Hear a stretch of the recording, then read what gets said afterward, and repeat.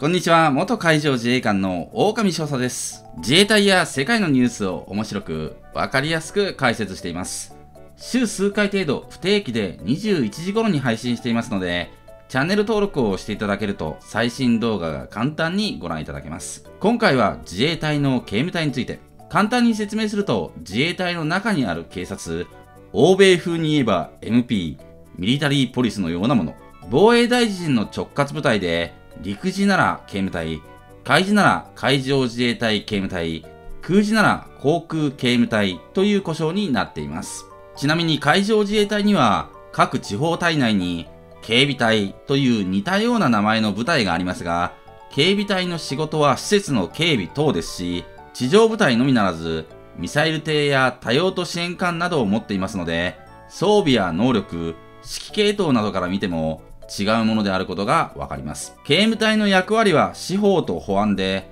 隊内の規律を維持することにあります。司法というのは犯罪の捜査や被疑者の逮捕という違法行為の取り締まり、保安というのは交通統制や警護、犯罪や規律違反の防止などです。警務隊の仕事は警察の仕事とよく似ていますし、警務、MP と書かれた腕章をつけているほか、警察手帳によく似た手帳も持っています。では、警察があるのになんで警務隊なんてものが必要なのかというと、役割は似ていても、その対象が違うからです。すでにピンときている方も多いでしょうが、警務隊の対象は、主に防衛省、自衛隊内部の人間。警務隊の権限は自衛隊法の96条、部内の秩序維持に専従する者の権限として明記されており、司法警察職員としての権限をこの96条の対象となる相手に限って行使することができます。ものすごく大雑把に言えば、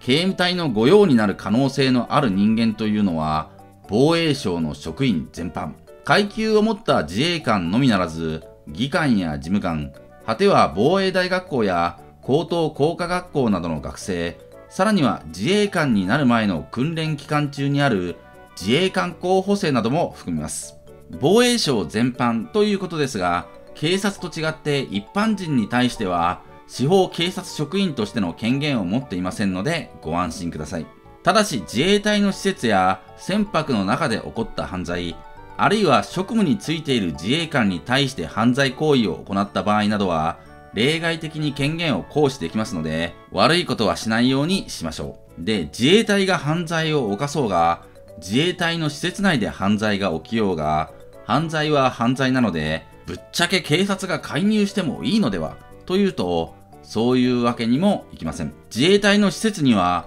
防衛省内の特別な資格を持っていないと立ち入ることができない場所も多いため、警察だからといって簡単に入れるわけにもいきませんし、刑法に触れずとも自衛隊内の規則に反しているというケースもあるからです。そうなると行政上の処分も含めて考えないといけないので、単に刑法のみで裁くわけにもいきません。ただし、自衛隊の施設内では滅多に起きない犯罪、例えば殺人事件のような経験の浅い分野の犯罪の捜査において、司法解剖などが必要な場合には、警察の手を借りなければならないケースもあります。解剖そのものは自衛隊にも医官がいるのでできないわけではなく、制度上も解剖した際には、死体処理手当というものが給与支給額に加算されることが定められてはいるんですが、犯罪捜査のために行う司法解剖となると、警察のようなノウハウはありませんからね。司法関係の任務に限らず、保安関係の任務もあります。警務隊の保安任務には、自衛隊の高官や海外の VIP の乗った車両に対して自衛隊施設で誘導、先導、警護したりしますし、陸自の中央観閲式や総合火力演習といった大規模イベント、その他の演習などでは多くの自衛隊車両が行き交いますので、渋滞が起きないように交通整理をやったりします。一見警察と仕事が被って無駄なんじゃないのと思われるかもしれませんが、こうした保安の仕事をする人がいなければ VIP の安全は守れませんし、自衛隊の大規模イベントなんかをスムーズに実行することもできないんですね。防衛省の施設内でパトロールしたり、交差点での一時停止やスピード違反のチェックをしたりと、場所や対象が限定されるだけで、本当に警察とやっていることと大差ありません。数は少ないですが、警察のように白バイだって保有しています。なんで自衛隊が白バイ持ってるかというと、警務隊という存在の知名度が高くなくても、白バイ乗ってたら警察みたいなものってのが一発でわかるからだそうです。白バイの目の前で悪いことしようって人はそうそういませんし、何より目立つので、白バイがあるだけで抑止効果が見込めるんだとか。もっとも警察のように一般道を高速で逃走する犯人を捕まえる必要はないので、普通二輪の免許で乗れる 400cc クラスのバイクを使っていて、警察の使っている 800cc を超えるようなごつい白バイとは明らかに違うほか、服装も自衛隊チックな格好をしていますので、知らない人からするとパチモンに見えるかも。加えて自衛隊らしい仕事として、地震などの災害派遣の際には真っ先に被災地に派遣され、道路状況などを確認して、後続の部隊が遅滞なく現地に展開できるよう情報を伝えたり、交通整理を行ったりもします。その他、儀仗という VIP 相手に行う礼式の一種があり、国賓が来日した際や、防衛大臣や副大臣、政務官の離着任時などには、特別儀仗隊という人たちがこの儀仗を実施しますが、この特別儀仗隊も警務隊の中から選出されます。特別儀仗隊は国内外のメディアによって多くの人々の目に触れる、いわば国の顔とも言える一面がありますので、重要な仕事ですね。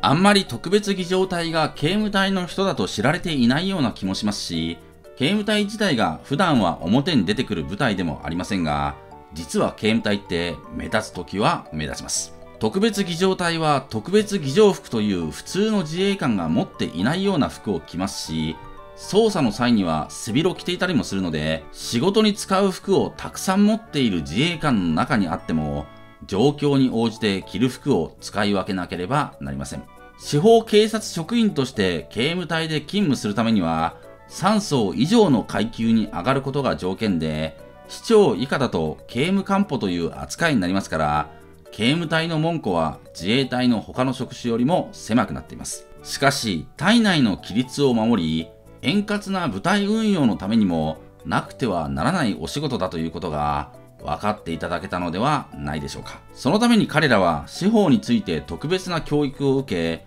日々勉強に励み、逮捕術のような普通の自衛官が学ばないような技術も学び、犯罪や規律違反の防止に努め、災害時には先遣隊として先んじて被災地に入って部隊の受け入れ準備をしたり、時には国の顔としてVIP の護衛や礼式に参加します。やることが盛りだくさんなので自衛隊の仕事もしたい。でも警察チックなお仕事もしたい。ついでにいろんな服も着たいし、なんなら白バイにだって乗ってみたい。なんて欲張りさんにはうってつけかもしれません。まあ、関わり合いにはなりたくないけどな。おまわりさん、こいつです。